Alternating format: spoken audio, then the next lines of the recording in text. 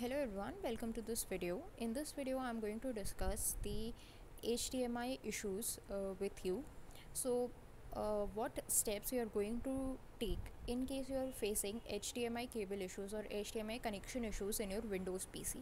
So the reason why HDMI is very popular because it gives the highest quality of sound and the video, but sometimes in Windows the users have reported that they face some issues regarding this HDMI connection. So we will discuss that how can we solve them.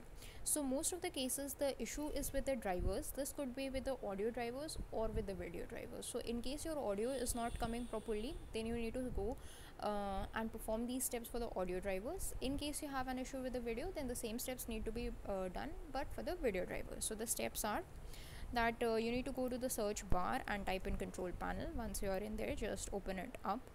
Now in the control panel you have the search bar on the very top, this small search box. So in the search box just type in device until and unless you get this device manager inside this devices and printers.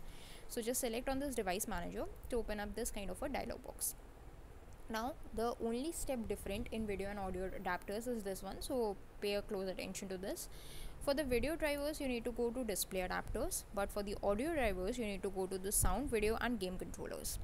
Once you are in either of the drivers, that is wherever you want to make changes, wherever you are getting issues, make sure you expand it and get a hold of all the drivers. Then whatever driver it is, just right click and click on update driver. So how many drivers you have, like right now I have 2 drivers for sound, so I'm going to update both of my sound drivers. Similarly, if you are facing an issue with the video drivers, just go to display drivers, display adapters, and whatever number of display drivers you have over here, just update all of them.